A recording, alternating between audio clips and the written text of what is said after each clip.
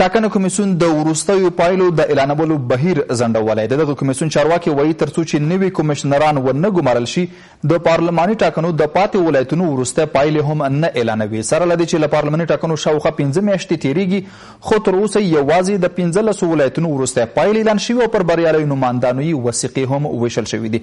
اخوا تر دې وړاندې ټاکنیزو شکایتونو کمیسیون اعلان کړی و چې د ولسي جرګې ټاکنو په اړه د ثبت شوو شکایتونو د ارزونې لړۍ یې درولې ده. بحث دا ده چې د افغانستان پارلماني ټاکنې له کوم ډول برخلیک سره مخامخ شوي او دغه راز نوي کمیشنران به تر کومه بریده وکولی شي چې معترض نمایندان قانع کړي. د کابل نیوز درنو لیدونکو السلام علیکم، زه اسماعیل شاکر یم او تاسو د نن ځانګړی انتخاباتي بحث ګورئ. په نن کې د نهایي پایلو د اعلان پر ځنډولو او دلایلو غږیږو چې پر موضوع به راسره دوه قدرمن میلمانه بحث وکړي. سیاسي فعال احمد نوید تنین او د کابل معترض نومان محمد اجمل زورمتی. ستړي مشه زموږ ته له تاسو خپل کوم هغه اعلان چې د ټاکنو کمیسیون لخوا وشو نهایي پایلې به ځنډیږي تر هغې چې نوي کمیشنران معرفي کیږي. نظر مو د دغه ځنډ په اړه څه دی؟ بسم الله الرحمن الرحیم. تاسو ته همدارنګه قدرمن میلمه ته په میز کې راسره او ستاسو قدرمنو لیدونکو اوریدونکو ته سلامونه او احترامات وړاندې کوم. او مخکې له دې چې ستاسو سوال ته راسم غواړم چې که ماته لږ وخت راکړئ چې په هغه جزئیاتو باندې بحث وکړم. لکه څنګه چې تاسو پوهیږئ تقریبا پوره 18 کاله کېږي چې د ولس په زخمونو باندې په بېلابېلو نومونو باندې موږ مالګې پاشلې دي، کلم د جنګ په نامه باندې، کلم د سولې په نامه باندې، کلم د دیموکراسي په نامه باندې، کلم د انتخاباتو په نامه باندې په حساب په زخمونو باندې هغه مالګې پاشلې دي. او وګورئ چې اوبه مو خړې کړې دي، مایان مو پکې نیولي، نه تنها مایان بلکې کبابونه مو پکې وخوړلو، چاکلیټ مو پکې وخوړلو. اوس موږ د زرې موټرونو چښتنان سولو، د قصرونو چښتنان سولو او همداراز وګورئ چې نتیجه یې هېڅ ده. اوس اساسي پوښتنه دا ده چې ولس څه غواړي. واقعا د ولس غوښتنې ته یعنې تر اوسه پورې هېڅوک هم غوږ نه نیسي. دا مظلوم ولس، دا کړېدلی ولس له موږ څخه څه غواړي. نو دردونه ډیر زیات دي. د همدغو دردونو په اساس ما تصمیم ونیول چې زه باید د دې نمایندګي وکړم، زه باید پارلمان ته راشم، ځکه دا د ولس غوښتنه هم وه او زما غوښتنه هم وه، تر څو د وضعیت ته بدلون ورکړو، سمون ورکړو. وګورئ چې موږ په کوم طرف باندې روان یو او زموږ همسایه هیوادونه په کوم طرف باندې روان دي. زموږ دا نږدې همسایه پاکستان وګورئ چې 1940 کال کې مثلا دغه جوړښت رامنځته سو او د موږ تر مخ په ډیرو حالاتو کې موږ ورباندې خاندو چې زموږ تر مخ پیدا شوی دی او نن یې موږ ته راښیي. وګورئ چې هغه دغو سیاستمداران لګیا دي تر څو بهرنیان دې ته رادعوت کړي چې پانګونه وکړي په پاکستان کې. ولې زموږ سیاستمداران په څه باندې لګیا دي؟ زموږ سیاستمداران په دې باندې لګیا دي چې څنګه دا کومکي مرستې چې له افغانستان څخه کېږي، دا بیت المال پیسې باید له افغانستان څخه ووځي، په قطر کې ځان ته منزلونه واخلي، په دوبۍ کې واخلي، په ترکیه کې واخلي، تر څو د دې د راتلونکي د خبره د دې زمانو د خبره یو پانګونه وي. ځکه دوی په خپل ځان باندې اعتماد نه لري، په ولس باندې اعتماد نه لري او په افغانستان باندې باور نه لري. نو ځکه دوی دا ناوړو کړنو ته دوی ادامه ورکوي. پاته شو د انتخاباتو مسله چې انتخابات له اول ورځې چې په 28 د میزان دا رامنځته سو، نو وګورئ چې په ځینو سایټونو کې مواد نه وو، په ځینو سایټونو کې ځینې سایټونه بند پاتې سوي، ځینې سایټونو کې هغه دوی کوم کارمندان چې وو دوی نه پوهېدل چې څنګه مثلا دغه ماشین حساب چې راوړی وو د دغه له استعمال سره بلد نه وو. یعنې ستونزې مشکلات له 28 د میزان راپیل شوې او بیا قصدا دوی د دومې ورځې ته هم وغځول د دغو چارواکو د لاسه. نو دوی غوښتل چې فساد ته یو زمینه برابر شي. دوی ونه شوی کړی چې سم مدیریت وکړي د انتخاباتو څخه. نو زه حیران پاته دې ته یم چې دا یو حقیقت دی. نو باید موږ په حقایقو باندې بحث وکړو او تر ډېره حده پورې زموږ سیاسون هغه کوم ادیبان چې دي دوی محافظه‌کاري کوي، دوی خیاطي کوي. پرېږدئ دا محافظه‌کاري، پرېږدئ دا خیاطي، راځئ په حقایقو باندې بحث وکړو تر څو موږ یو مطلوبه نتیجه لاسته راوړو. وګورئ په کوم هیواد کې نوم یاد وتل خو یو نماینده یو مغازې ته ځي ساندویچ اخلي، هغه هم په داسې حال کې ساندویچ اخلي چې هغه د مغازې کارکوونکي یعنی متوجه نه وي، دی بیرته کور ته ځي او بیرته بیا راځي، هغه پیسې هم تاویلوي، یعنې د یو غفلت دی خبره. نو دی دې ته واداره کېږي چې له خپلې چوکۍ پارلماني چوکۍ څخه تیر سي د ولس د ګټې د اخبار دغه صرف یو یعنی سهوا دا کار د غوښتل چې ځکه هغه مصروف او کارمندان په مغازه کې نو د نه غوښتل چې مزاحمت ورته وکړي نو د خپل چوکۍ څخه تیر شو دا وکیل د پارلمان ولې دلته برعکس دي دلته وای یا کفان یا پارلمان ته ځي او یعنی له هر څه خطر دي خو له پارلمان کوم مشخصه موضوع باندې شو زموږ ته اوس خبره ده چې د انتخاباتو کمیسیون اعلان وکړي چې ترڅو نوي کمشنران نه وي راغلي دوی دغه د نهایي پایلو د کوم بهیر چې پایل کړی و 15 ولایتونه اعلان کړي دي تر 80 پورې نو کاندیدانو لپاره یا وکیلانو لپاره وثیقې هم شیلې دي خو اوس دغه لړۍ درېدلې ده د دې لړۍ درېدلو تاثیرات بد څه وي اته داسې ویره هم شته چې بیا په رایو کې لاسوهنه کېږي داسې لاسوهنه به وشي چې نوي کمشنرانو لپاره به دغه په فیصله کوله اسانه خبره نه وي تاسو نظر دی یو کاندید په توګه څه دی دغه لړۍ د ما خو یعنی توقع بيخي ز لاولي ورځ کله چې پوه شوم چې دغه فساد ته د غاړه کې خودله نو هغه کومه توقع چې زما د طرفدارانو هغه د ام د ټاکنو له کمیسیون څخه ام د شکایت له کمیسیون څخه وش کېدله او چندان ورته خوشبینه هم نه یم او دوی وسفیلا حکومت تقریبا د کمیشنران لري کړل ولی اساسي کار په کمیسیون کې څوک کوي دارونشای کوي چې هغه ایگزیکټیو باډي ورته وایي دارونشای کوي هم په ټاکنو په کمیسیون کې هم د شکایت په کمیسیون کې او د ام د معترضو نمائندانو ډېری نیوکې په د دارونشا په رئیس باندې په دواړو دارونشا په رئیسانو باندې شته چې دوی هم په فساد کې دوی هم باید څارنوالي ته ورمعرفي شي نو اوس خبره اساسي دا ده چې د دوی چې کوم هغه کړنې کړي دي نو دا مشروعیت نه لرل نو اوس دوی باید هم څارنوالي ته معرفي شي د دارالانشا هغه کوم په حساب رئیس چې دی او یا د ټاکنو هغه وس فعلا چې سرپرستان دي دوی هم باید اوس یو مسله داسې یو سوال داسې کوم چې په تیرو پارلماني ټاکنو کې پراخه لاسوهنه وشوه درغلي وشوه فساد وشو هر څه چې وشول په دې برخه کې ډیر بحثونه هم وشول اوس که دا نوې ځنډ رامنځته کېږي نور هم د لاسوهنو ویره شته چې دغه رایو کې به نور هم لاسوهنه وشي ته یو څو ورځې مخکې دلته موږ بحث کوو چا وویل چې تر دا اوسه پورې هم په کمیسیون کې انتخابات روان دي تر دا اوسه پورې هم رایې جګیږي او ټیټیږي دغه یو شی ما به درته ویل چې زه په کمیسیون په کارکوونکو او په هغه باندې زه کاملا باور نه لرم ځکه لکه دا تاسو چې اشاره ورته وکړه اوس هم په رایو کې ټیټیږي ځکه هغه یو انتخابات یو انتخابات هغه چې ولس ورله رایه وکړه وره یو انتخابات چې په داخل د کمیسیون کې تر اوسه پورې ادامه لري ځکه معاملې ور باندې وسوي د پیسو مسله ده نو که دا کړنې نه وي ولې د څارنوالي ته معرفي کیږي ښه اوس چې دوی دا کوم تصامیم نیولي دي دا هم غیر مشروع دي دا هم باید لغوه سي دا مثلا دا 15 ولایتو تاسو ویل چې هغه ورکړي دي دا تصدیق نامې یا هغه ورکړي دا باید کاملا لغوه سي سراسري انتخابات را منځ سي زموږ غوښتنه ده چې بیلغه خبرې اترې د سولې خبرې اترې روانې دي خدای دې وکړي چې یو نتیجې ته ورسیږي څرنګه چې د ریاست جمهوریت انتخابات ځنډول کیږي د ولسی جرګې انتخابات دي هم وزنډول سي او د ریاست جمهوریت سره د همزماله په سراسر د افغانستان ختم دا مسله موږ پرون باس کړ چې دا څومره ممکن ده چې دغه انتخابات لغوه شي او لسره د پارلماني انتخابات تر سره شي تاسو سره بیا راګرځم تنین صاحب تاسو دغه د پایلو د ځنډ مسله او بل خو شکایتونو کمیسیون هم تیرونه اعلان وکړ چې موږ نور شکایتونه هم نه ارزو دغه لړۍ د ځنډ تاثیرات به څه وي د افغانستان په پارلماني ټاکنو باندې په رایو باندې او په نتایجو باندې بسم الله الرحمن الرحیم سلامای خدا خدمت شما خدمت بینندگان عزیز و همچنین مهمان نهایت گران قدر ما تقدیم میکنم قبل از اینکه ما به سوال شما بسیار کوتاه پاسخ بدیم بسیار کوتاه دو موضوع رو میخوام اشاره کنم که بدون شک اما قسم که مهمان عزیز ما گفتن که در طول تاریخ متاسفانه مردم افغانستان قربانی بازی‌های بسیار خراب سیاستمدارا و نخبگان و بعضی کشورهای منطقه بودن اما قسم ما به تایید حرفای از میگیم که تا به حال را با گذشته بسیار تلخی که ما در افغانستان داشتیم متاسفانه تا به حال ما به خود نیامدیم و یک اجماع سیاسی در برنامه‌های ملی و برنامه‌های کلان ملی در کشور وجود نداشته تا به حال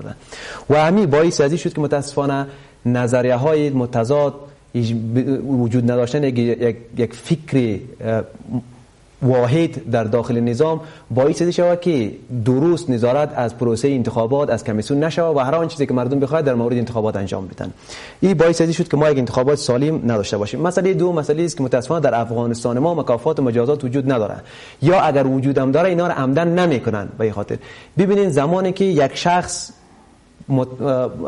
باعث از این میشه که او یک پروسه ملی را مختل بسازه و سرش اعتراض صورت میگیره به سارنوالی معرفی میشه متاسفانه بارها میقسم شده اما او محکمه درست نشده تا به حال در افغانستان ما کسی را سراغ نداریم که او وقتی که یک پروسه ملی را اخلال کرده باشد او محکمه شده باشه و به سزای اعمال خود رسیده باشد و این باعث شده که خیلی کسای دیگر جرأت برش میده که در آینده ها باز همین کارا را انجام بدن.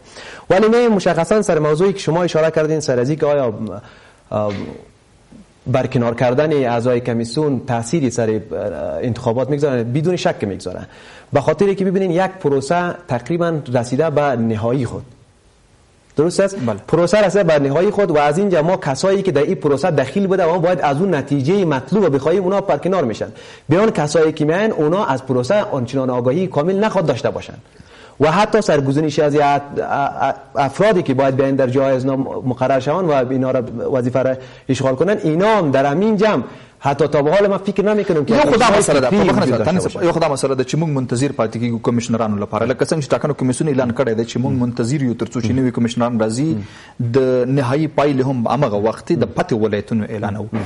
دغه زماني وطن چې ده تر نوي کمیشنرانو پورې او لام دا اوس چې کوم کار روان دی په انتخاباتو کمیسیون کې د پارلمان انتخاباتو سرنوشت څه سره مخامخ کوي، څه کارونه به وشي پر رایو کې یا هغه ریزل شیټونو کې چې په خوان څخه معترض نمایندان ور باندې نیوکه لري چې هغه تلاس وهانه کیږي، دغه څه ویره ویني. ببینین موضوع پیشبرد کارهای امورات کمیسیون انتخابات و شکایات انتخاباتی کمیسیون شکایات انتخاباتی را اونا بجز همون مسائل قضایا را که اینا دارالانشا از لحاظ حقوقی و قانونی حق صلاحیت ندارن که اجرا بکنن، پروسه های دیگه اینا میتونن رئیس دارالانشا و کسای دیگه که هستن اونا پیش ببرن. که همین روز ما شاهد هستم که شما شاید با خبر باشین در کمیسیون انتخابات بالای بعضی محلاتی که شکایات هنوز وجود داشت و او باید بازشماری میشد از بازشماری باز مانده بود، طبق خاص کمیسیون شکایات امروز با حضور داشت ناظرین تعداد از اعضا بود بازشماری میشه دوباره اینجا. پس اینا خودش نشان دهنده است که کار جریان داره، کار جریان داره. صحیح کار دوام لري، ولې په کار کې وسکیږي، په کار باندې به کوم تاثیرات کوي. اول ته مثلا د لاسوهنو خبره ده، ما مخکې د زموږ څخه د پښتنو وکړه چې خلک داسې دا هم لري چې تر دا اوس پورې په انتخاباتو کمیسیون کې انتخابات روان دي. گاهی بسیار خوب را اشاره کردن. ببینین وقتی که ما به اعتماد ما از بین میره سر یک پروسه، بخواین نخواین هر فردی از جامعه ما و شما مشکوک میشه، شکاکی میشه بالا یک پروسه. اما یک چیز ما فراموش نکنیم، متاسفانه باید ما بپذیریم که در افغانستان در اکثریت ما و شما صورت و سیرت ما متفاوت است. آن چیزی که ما در صورت هستیم در سیرت متاسفانه وجود نداریم، در عمل وجود نداریم. ببینید وقتی ما مشکوک میشیم کمیسیون انتخابات چنانچه تمام جامعه مدنی، احزاب سیاسی، نماینده های کاندیدا در جریان بازشماری یا می پروسه‌ای که بعد اقل نظارت بکنن وجود داشتن. بنابراین اگر قرار میشه که در صورت با وجود اینا ای کار میشه و ما به اعتماد هستیم باز هم دید زده میشه اونجا، پس در پهلوی کمیسیون شکایت کسایی که ناظرین است اینا هم اونجا داخل هستند در برنامه و اینا هم در حقیقت مجری میکار هستند، تنها کمیسیون شکایت نیست. پس بنابراین ما اگر ناظرین و احزاب سیاسی، جامعه مدنی و کسایی که معترض هستند اینا صورت و سیرت خود یکسان بسازن و بیاین واقعا شفاف صادقانه نظارت کنن از برنامه، من فکر نمیکنم که در اونجا تقلبی صورت بگیره. من نه تنسبه بهم راکړم تاسو ته زموږ ته تاسو د دوه باورونو موضوع بحث کوم. یو باور دا دی چې په موجوده دارالانشا باندې چې تنین څه اشاره وکړه چې ځینو محلونو باندې چې شک کېده آلته اوس لسره بیا شمیرنه پیل شوې ده د یو کاندید په توګه تاسو رای بیا لسره شمیرل کېږي. او بل باور مسله هغه ده چې تاسو وروسته راته وایي چې راتلونکو کمیشنرانو باندې څه باور لرئ چې د دغو رایو په برخه کې یا دغه پایلې چې د دوی په تمه دي دوی به په سمه توګه فیصله وکړي شي. اول دغه اوس چې کوم په کمیسیون کې کار پیل شوی ده چې تنین څه به ویلې لسره بیا شمیرنه کېږي د ځینو محلونو، ستاسو باور څه ده؟ یعنی د ټاکنو په کمیسیون کې معلومدار چې یعنی دا خو لکه مخکې چې تنین صاحب هم ویلي چې اغیزه لرلی شي د کمیشنرانو دغه لرې کول. ولی اساسي مسله دا ده چې مخکې هم ویلي چې په کمیسیون کې تقریبا 6 مرحلې دي چې دا دارالانشا مخ ته وړي، یعنی دارالانشا ځکه دا اجرایوي یو بس ده، صرف یوه مرحله ده چې هغه فیصله نامې دي او دا د کمیشنرانو وظیفه ده چې نظارت وکړي چې دا باید راتلونکي هغه ته پاته کیږي، راتلونکي کمیشنرانو ته. نور هغه 6 مرحلې پر مخ ځي. دغه څه دي چې هم د ټاکنو په حساب د شکایاتو کمیسیون وایي او هم د شکایاتو کمیسیون دواړه، یعنی په دې باندې هغه دي چې موږ باید د نارمله توګه د خپل کار ته یا فعالیت ته ادامه ورکړو. اساسي مسله دا ده چې دغه نیوکې چې موږ لرو فیفا لري، نور هغه کوم د ټاکنو د سار مدني په حساب وګړي چې دي یا سازمانونه سي دي دا چې لري په دارالنشا برین دا به څنګه کیږي؟ نو موږ څنګه زه واس مثلا هم دغه باور تاسو سره نشته چې ما سره مثلا زری شتونه لرم ټول لاول ورځ څخه چې ما څومره رای وړي دي زه واس ورسم د ټاکنو خپلواک د شکایتو خپلواک کمیسیون ته او خپل دغه خواستونه ورته مخ کوم. حال دا چې زه په نفر باندې زیاده لرم، نه تنها زه نور نمائندان هم لري، نو زه څنګه زه غته شکایت وکم؟ نو که واقعا دولت غواړي سي حقدار ته وسپارل شي، نو ښه به دا وي چې ټاکنې باید لغوه شي او مخلص متعهد کسان، هغه کسان چې په افغانستان باور لري، په ولس باور لري او په ولس باندې خوا بدیږي، دا باید معرفي شي. داسې په تیرو کې خو دا کمیشنران په دوه بخشه باندې تقسیم شوي وو، یو طرف د ریاست جمهوري کسانو 50 او 50 په 50 کې، یو طرف د اجرایي ریاست هغه دی هغو ته وفادارو.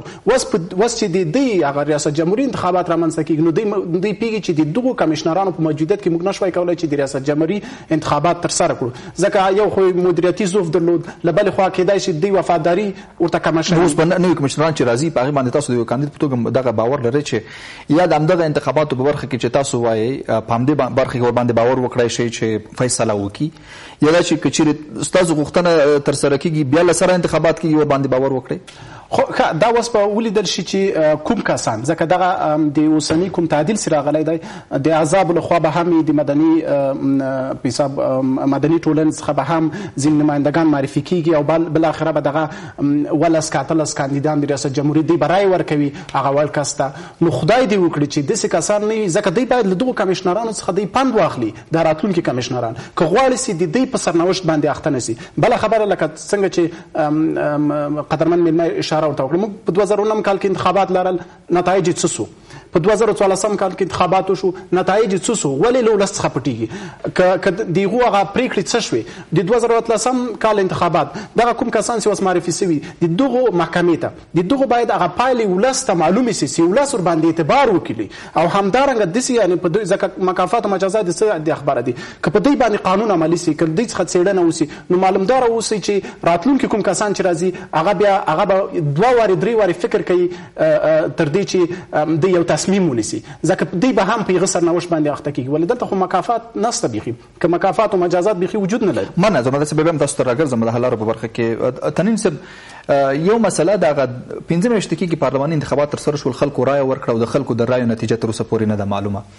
د 2009 کال ټاکنو ته زورمتي صاحب اشاره وکړه او 2014 کال ټاکنو نتیجه هم خلکو چندانې ونه لیده.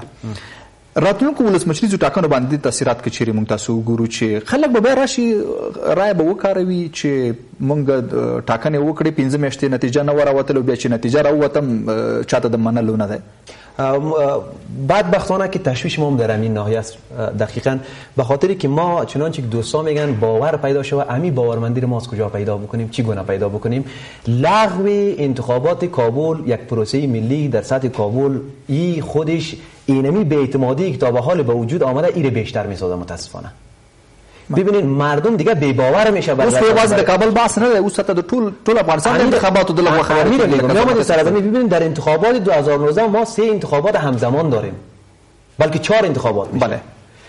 ولایتی که از ولسی جرگهش انتخاباتش مانده، شوراهای ولایتی، شوراهای ولسوالی ها و انتخابات ریاست جمهوری بسیار سرنوشت ساز برای مملکت. ببینید ما 4 انتخابات اعمال ما تشویش ازی داریم که امی 4 انتخاباتی که وجود داره این چگونه برگزار خواهد شد با می ضعف مدیریتی که وجود داره. اوس هم دا سوال دی چې دغه انتخاباتو کې چیرې خلک ګډون ونه کی، ځکه چې د خلکو ګډون ډیر مهم دی د انتخاباتو لپاره. سر له اوسه چې دغه انتخابات 15 میاشتې کې نتیجه معلومه نه ده او نتیجه اعلان د یو نامعلوم وخت لپاره ځنډېدلې ده، هغه انتخاباتو کې چیرې خلک ګډون ونه کی، فکر نه کوي چې سر له اوسه مشروعیت تر پوښتنې لاندې ده. ببینید اگر یک اجماع فکری در سطح کشور بین احزاب سیاسی، نظام فعلی و همچنان نهادهای مدنی به وجود بیاید، من مطمئن هستم که باورمندی برای مردم پیدا خواهد شد.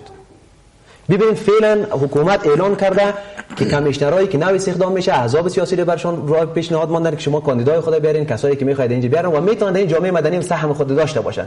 بنابراین اگر ما در یک اجماع فکری در سطح کشور برسیم، سیاسیون ما و اینا بیاین در یک صف واحد قرار بگیرن، بناهن ما میتونیم که باورمندی رو بر مردم خود دوباره پیدا کنیم. وگرنه هر کس برای خود بره، نخبگان ما برای خود بره، نظام طرف خود کش بکنه و این اختلافات بین نخبگان ما زیاد شوه، باورمندی بالکل از د باور لپاره یو خو تاسو د اجماع خبره کوي. فکر نه کوي چې د باور لپاره لوی امتحان هم دغه پارلماني ټاکنې دي.